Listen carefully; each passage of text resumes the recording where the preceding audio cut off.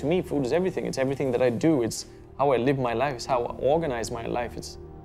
It's how I find joy. It's, you know, it's how I deal with sad moments and happy moments. It's how I make sense of the world. Yeah, you come here. Yeah, 2 cocktails, 12, please. 2010 was an amazing year. It was the first time we were crowned the world's best restaurant.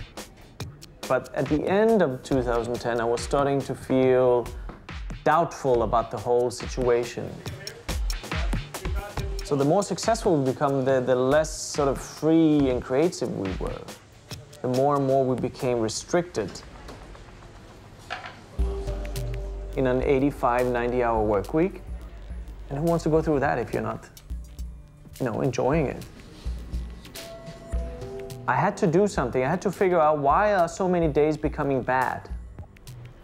Why are there so many bad days when you have everything to be happy about? I was so embarrassed. I didn't tell anybody. I didn't even tell my wife about the journal, because I thought it was like, who writes a journal? You know, it's like Justin Bieber fans. It ended up being a decision of coming home every night and distilling the day. And understanding the process of our creativity and what makes a good day good and a bad day bad.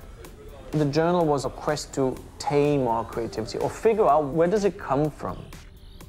And what fucks it up, you know? And what makes it really good?